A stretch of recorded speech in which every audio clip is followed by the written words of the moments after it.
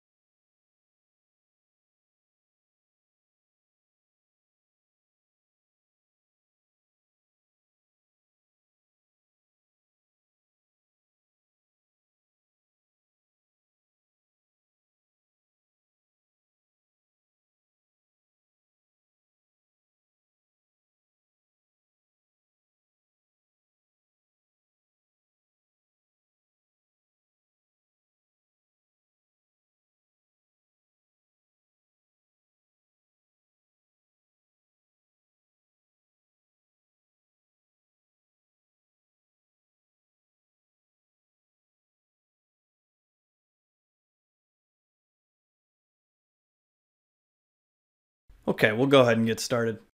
Without further ado, I'll hand things over to Rich Garrity, President of the Americas at Stratasys. Hello, I'm Rich Garrity, President of the Americas for Stratasys.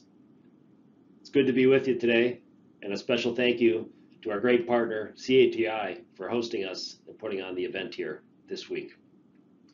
There's no question we've seen 3D printing get a lot more attention since the COVID pandemic started earlier this year, particularly for how 3D printing has played a role in helping address the supply chain crunch that so many industries have been facing. Stratasys is the leader in polymer 3D printing, and today I want to talk more about how we leveraged our capabilities in response to the pandemic and what that means for 3D printing going forward. For 30 years, Stratasys has been shaping the 3D printing market with the two most proliferated additive manufacturing technologies, FDM and PolyJet, creating the largest and broadest customer install base globally, which is supported by great partners like CATI. Our goal is to go out and continue to earn that first choice position in polymer 3D printing for our customers' needs. And we're working to do that, providing a full solution across systems, materials, services, software, and parts on demand to meet the needs of our customers. We're headquartered both in the US, in Eden Prairie, Minnesota, and also in Rehovot, Israel. A lot of pride goes into our development and R&D efforts. We've got over 1,500 patents that have been granted over the years. And as of 2019, $636 million in revenue and 2,200 employees around the world. Our lineup of printing technologies consists of FDM, which are used from concept models to functional prototypes to the shop floor for jigs and fixtures, and now even to some low volume end use parts. Our PolyJet systems, which feature multiple materials, ultra smooth surfaces for unmatched realism for both prototyping and molds. And our stereolithography systems now to create smooth surface prototypes, master patterns, large concept models, and investment casting patterns quickly and precisely. In addition, we operate Stratasys Direct Manufacturing, the largest additive manufacturing service business in North America, giving customers the flexibility to have us do the job for them. We've produced over 20 million parts through SDM over the years, logging more than 1.7 million hours of engineering time, over 300,000 projects, and we operate over 150 different materials, 9 different processes across the additive spectrum, and also in conventional as well, doing that in multiple facilities throughout the United States, including several which are AS9100 certified as well.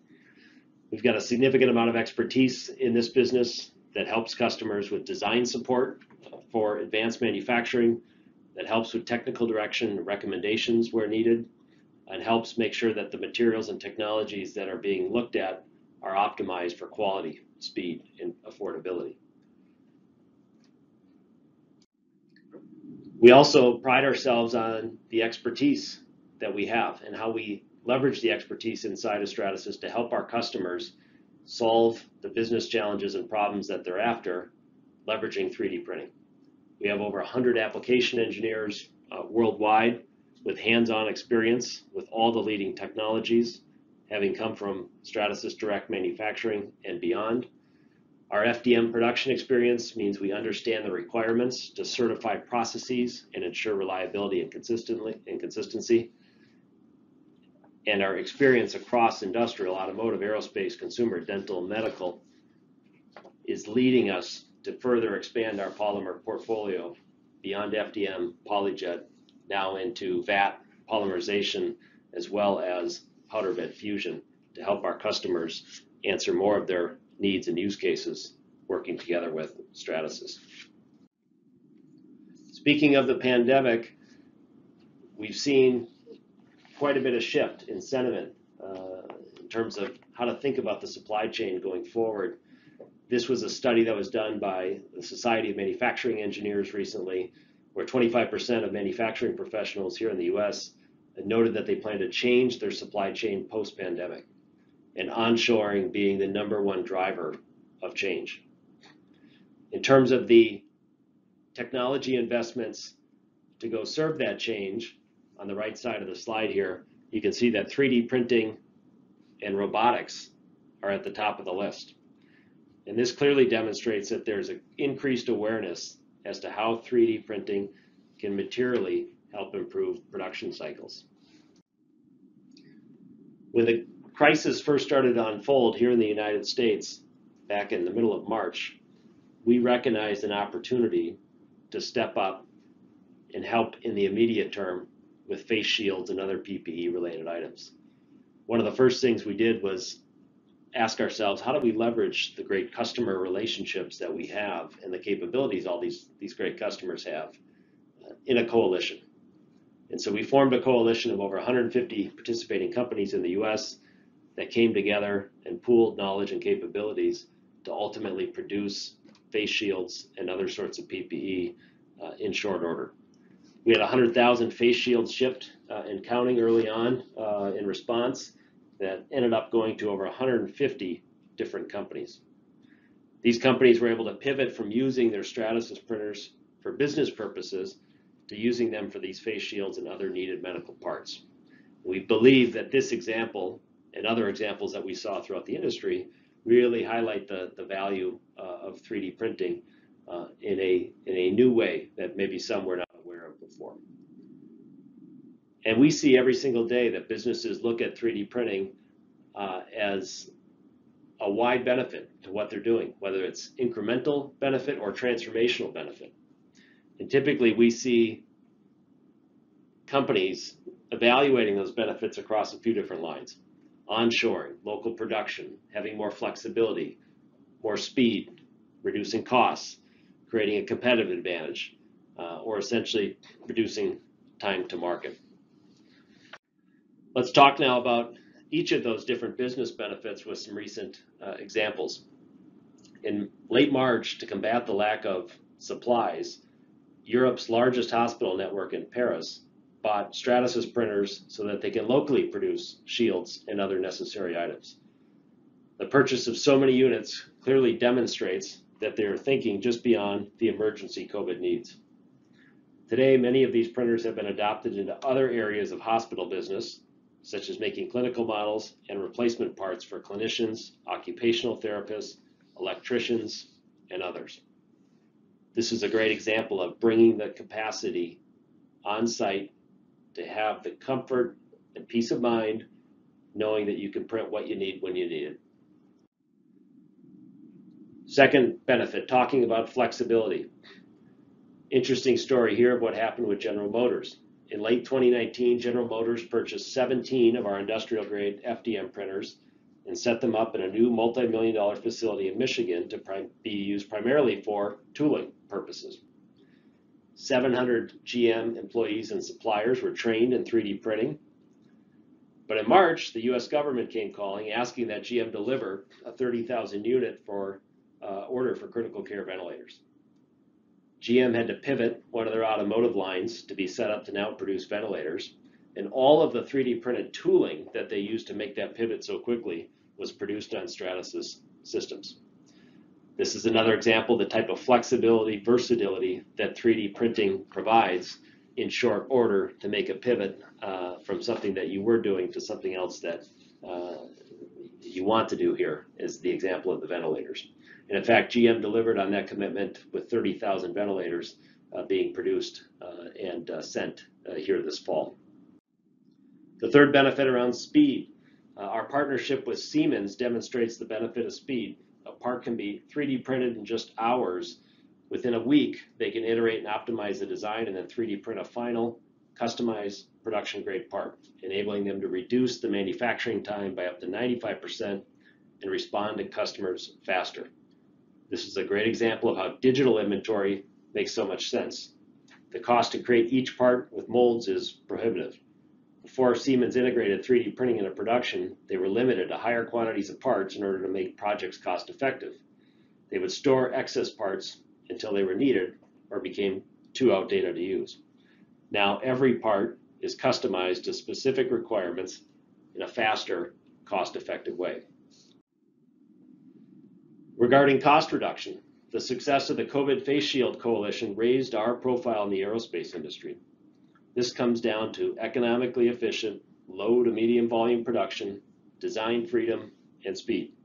For aerospace, 3D printing has been a game-changing opportunity to produce low volume, single polymer parts that can now weigh less and cost less than earlier versions, which were typically metal and required multiple parts to be fused or screwed together.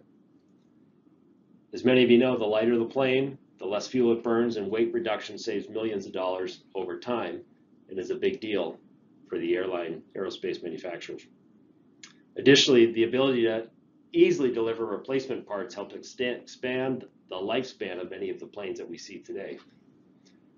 And this is why Stratasys, only Stratasys, has over 100,000 polymer parts already flying commercially and militarily. Regarding creating a competitive advantage, the ability to deliver lighter, more cost-efficient parts that allow for greater design freedom helps create a competitive advantage to users of additive manufacturing.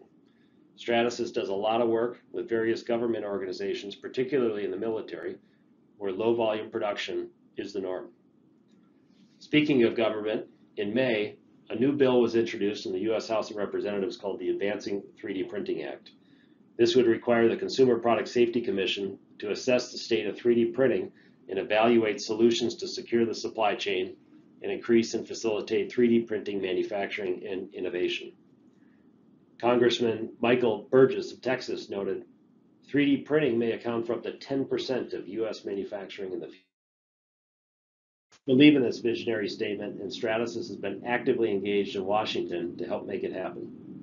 We held meetings with bipartisan members from relevant committees of the House in late June. We will continue working with legislators to help educate and guide them as they learn more about implementing the many benefits of additive manufacturing.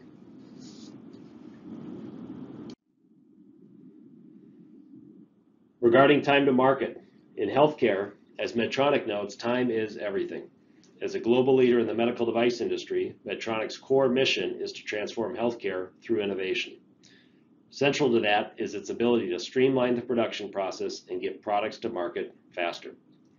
3D printing is transforming how jigs, fixtures, and gauges are manufactured at Medtronic. from lightweight alignment tools to holding devices that improve ergonomics, safety, production operations, and time to market.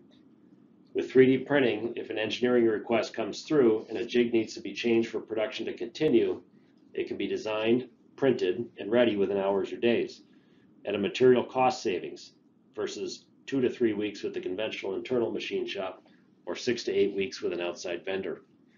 This means products are available for hospitals and physicians to use sooner.